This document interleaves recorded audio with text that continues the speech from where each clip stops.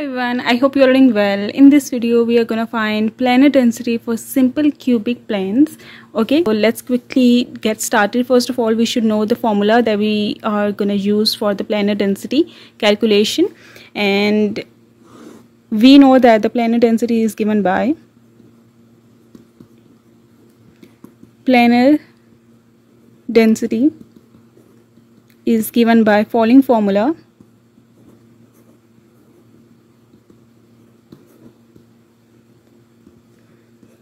Planar density. Alright, that is equals to net number of atoms lying on the plane. Okay, I have to complete that line. I'll write that thing here. Let's say I will denote planar density by sigma sign. Okay, that is equals to that. The thing I was gonna write here was correct, but there is no enough space to accommodate all of the words. That's why I'm using here the symbol for the planar density, which is sigma here, and that is equals to net number of atoms lying on the plane for which you are gonna calculate the planar density, the plane under consideration for. Okay, so net number of atoms lying on the plane divided by the area of the plane. And let me write here in the subscript of planar density as H, K and L. Here I wrote H, K, L. This is the representation for the Miller indices of a plane, just to show that it would be different for different planes. And yeah, this is a formula. This is the basic formula that we will be using in each of the cases. Now let's do it for 111 plane. And first step is to draw the cube as usual. Then we'll draw the plane inside the cube. Since all of the Miller indices are positive, that is why this is the all positive origin, and this is the x direction. This is the y direction, and this is the z direction. These axis lines are really important. I just highlighted them to show that these are the original axis lines, and all other lines are just parallel lines to these axis lines. Okay, and let's do another thing in rough work. In rough work, we know that we do that thing to take the inverse of each of these indices. This is x index, this is y index, and this is z index. Inverse of these indices gives us the intercepts for the plane, and intercepts for the plane helps us to draw the plane inside the cube. Inverse of 1 is 1, inverse of 1 is 1, inverse of 1 is again 1. So let's use them to draw the plane inside the cube. X intercept is 1, which means starting from origin to the other corner of the unit cell along x direction, since it's x intercept, and 1 means to the other corner of the unit cell starting from origin when you are talking about intercepts. Half means here. Okay, 1/3 means here somewhere like that. Okay, so 1 means to the other corner of the unit cell. This is a point on the cube. I hope you can see it. This is a point on the plane.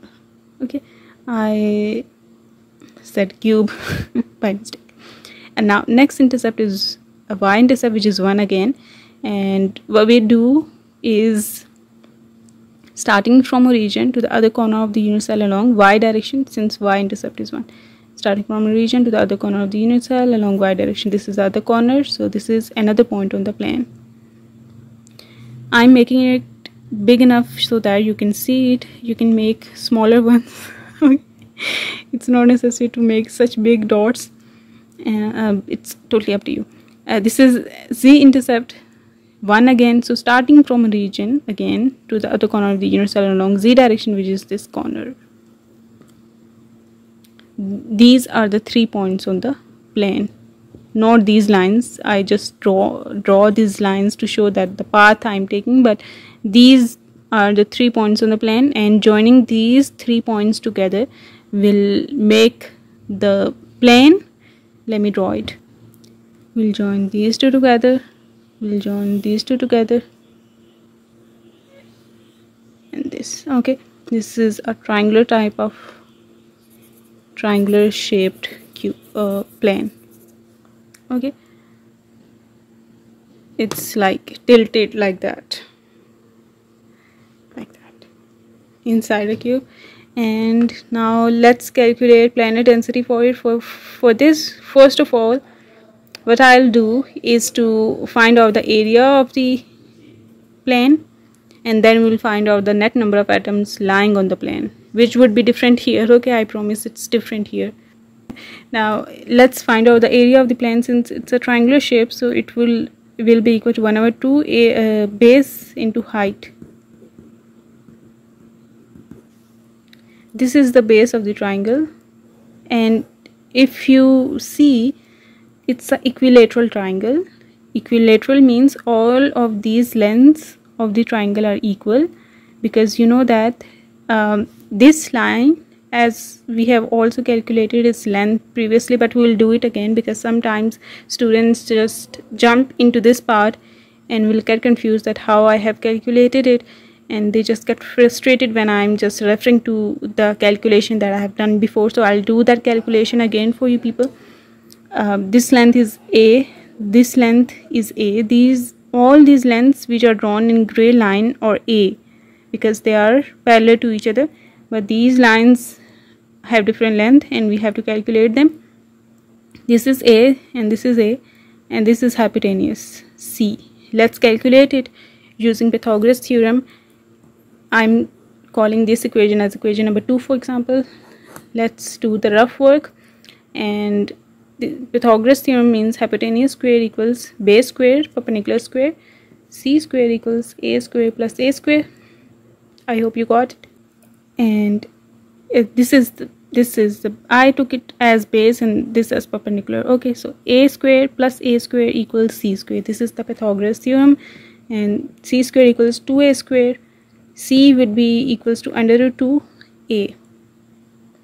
Okay, this is the length of this base, and if you do the same calculation for these lengths, this is the diagonal, another side of the plane. This length is A and this length is A again. Use the Pythagoras theorem, C square equals A square plus A square. The same situation, it will give you the length of this diagonal as √2A as well.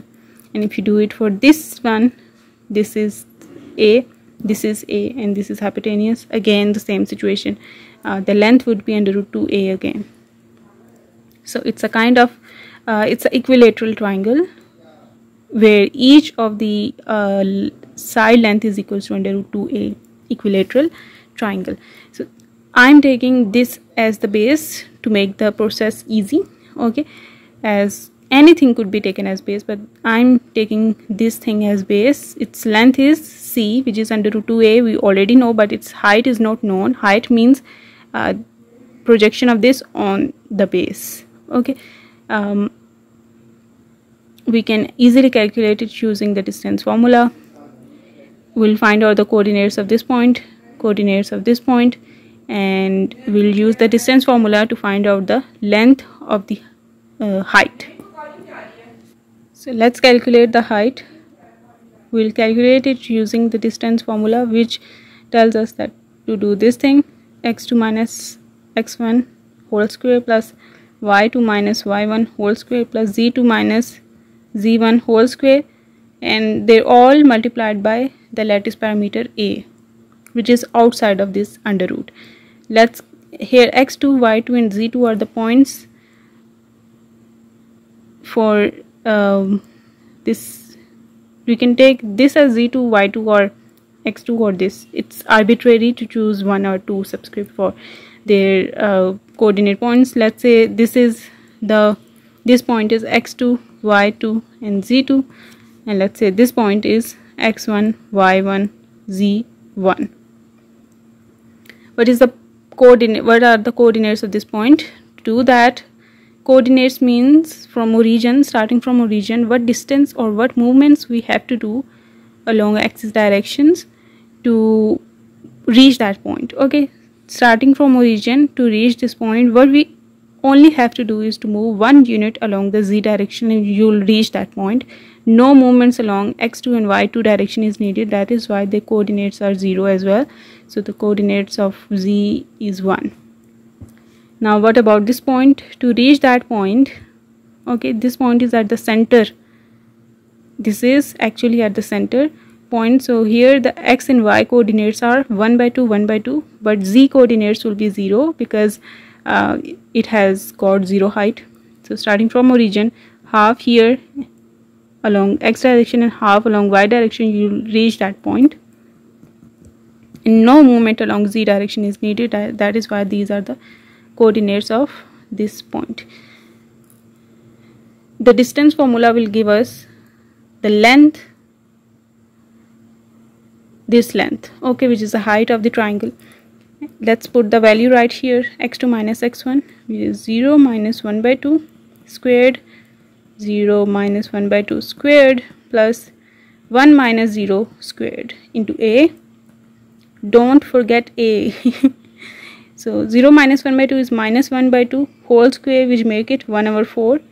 Here again 1 over 4 plus 1. 1 over 4 plus 1 over 4 is 1 by 2 plus 1 is 3 by 2. You can easily take its LCM. It's under root 3 by 2 into a. Or you can separate the under roots as under root 3 by under root 2a. Okay, you can do this as well. So this is the height and this is the base. Let's put into the expression number 2 to find out the area of the triangle. So it's plane, area of the plane. Area of the plane, area is equals to 1 over 2 base under root 2a, height is under root 3 by under root 2 into a. So these under root cancel out and we are left with under root 3 by 2 a squared. This is the area of 111 plane. Now let's find out the capital N thing, which is the net number of atoms lying on the plane. And let's do this thing now. For this thing, what we need to know is the angle between these two lines of the plane. As you have noticed, you must have noticed that thing, and I tried to elaborate it as much as possible. What you actually do is the angle of the atom, total angle of atom is always 360 degree. What you have to do is to find out the angle between the two lines of the plane that is inside the atom. For example, in that case it was 90 degree, and these were actually the angles between the lines of the plane. Here as well, what we have to do is to find out the angle between these lines of the triangle. Since the total angle of atom is always 360, we just need to find out the angle between these lines inside the plane, and we'll divide them to find out the contribution of atom to the plane. So here, what is the angle here? How we can do that? Since it's an equilateral triangle, as I told you people, this information is really important. The total angle in a triangle is 180 degree. Since it's an equilateral triangle, so the angle is divided equally between these three lines. So we'll divide the total angle inside a triangle divided by 3, gives us the angle at each of these corners of an equilateral triangle only. For other triangles, the angles are different. But in equilateral triangles, since all of the lines are equal, the total angle is equally divided among all the corners. This gives you 60 degrees. So it's 60 degree here, 60 degree here, 60 degree here. Okay. In circle, total angle is 360. In a triangle, total angle is 180. For it's divided equally by 3. And you got 60 degree. Here the angle between these two lines is 60 degree. So let us refer it here. Here the angle is 60 degree. Here the angle is 60 degree. Here the angle is 60 degree as well. So to find out the atom's contribution to the plane, what you will do is to divide 60 degree by 360 degree, the total angle of the atom. Okay, this contribution, this 60 degree of it is only inside the plane.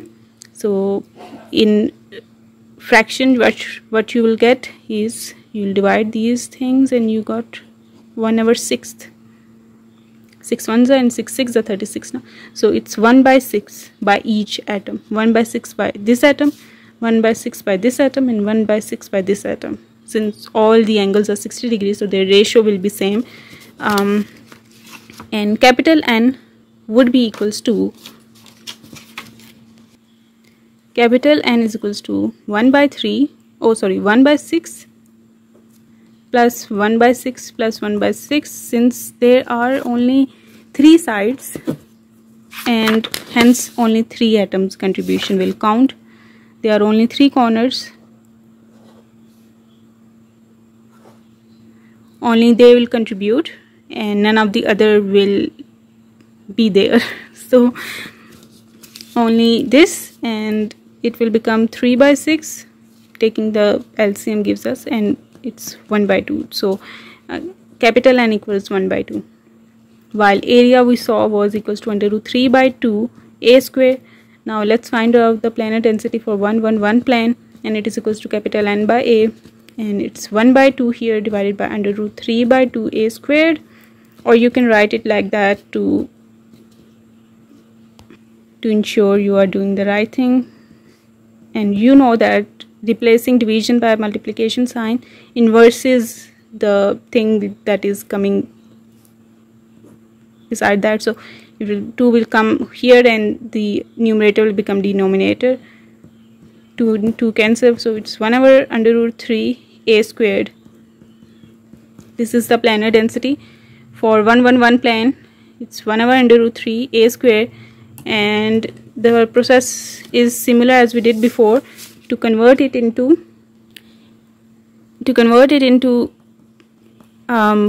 atomic radius expression, this is the planar density in terms of lattice parameter, as we know that a equals 2r in simple cubic.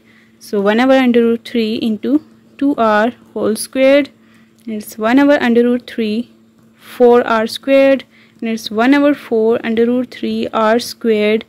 This is the planar density in terms of the atomic radius. What are the units? For example, the values that you will get, you will write atoms per meter square as its unit. Okay, for example, you get 12 multiplied by 10 to the power 12, so you will write atoms per meter square as its unit.